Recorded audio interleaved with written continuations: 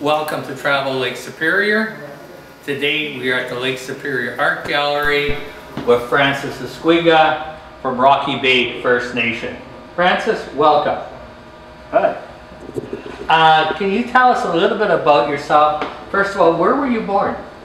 I was born in a little community called McDermott. Where's that? 1955, Lake Nipigon. Lake Nipigon. And what's the name of the reserve? Rocky Bay. And from there you moved to Thunder Bay?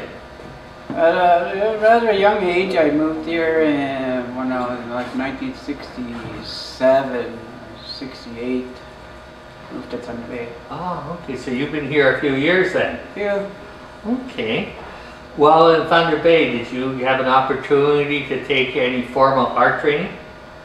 I did a little yearly thing at the Lakehead University. It was history of Western art and some drawing, some acrylic Painting? Acrylic painting. Okay, so that sort of gave you both your traditional and some practical experience in painting. Well, actually, it taught me more about textures of paints and varying colors, how to mix colors, how to mix and match your colors, as opposed to my actual picture I'm painting. Okay. Because some of the stuff there threw me right off from what I actually started painting when I first started painting, before I took any education. And it had a hard time getting back to my own self, because like still life and stuff like that. Wasn't too interested in that kind of stuff. Okay. Now, today you do a variety of things. You do some traditional First Nation art on canvas, birch bark, deer skin. What type of paintings are these? I would call them the traditional, surreal. Some of them are just generally how I feel about portraying a certain animal or scene. Okay, now you also do a lot of contemporary work on watercolors. What are they like? Well, that's my pet thing, is watercolor. I just happened to get acquainted with it earlier, before I actually started painting with acrylics.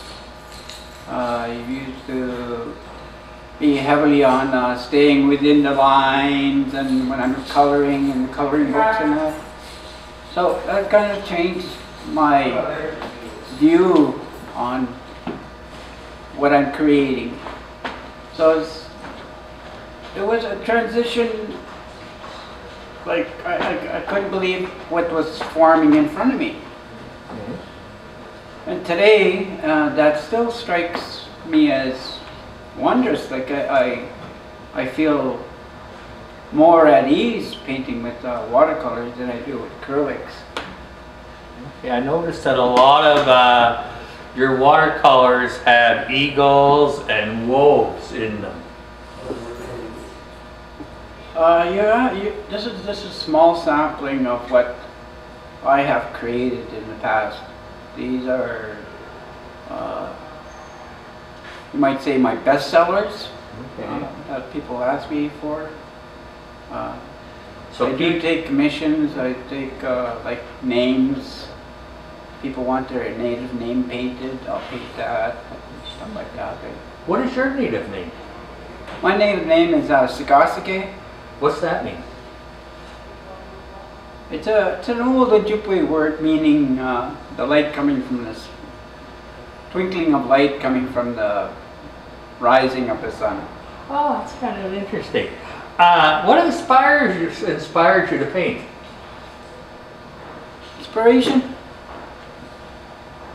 I don't know if it was inspiration or desperation. But what inspired me is getting away from it all, like the world and the pressures and everything like that. I find myself relaxing when I'm sitting down painting, and it's a relaxing thing. Actually, it started out being a hobby for me. In the beginning, I never painted much, but whenever I wanted to relax and go into my own world, I painted. But I remember as a kid, you know, in my coloring books, I always made certain that I stayed in the line. You know, like I see my other brothers and sisters coloring, you know, wait, stay in the line, and I kind of help try to teach them to stay within the lines, the boundaries. You can see I try to make my line straight, and I try not to go over the edge. And sometimes I take a lot of my early humblings from Norval. Norval was. Well, he was just down the road from you, was he not? Yeah, he was actually. He was a great friend of my mother and my family back in the day. But I attribute a lot of his artwork to some of my style. So. Well, that's great. So he was Norval Morris, so was sort of an influence on you. Sort of. Oh, that's great. Well, Francis, thank you very much for coming in and talking to us today. I know our viewers are very interested in your artwork and want to learn so much more about yourself. Thank you very much for coming in. Appreciate it. All right.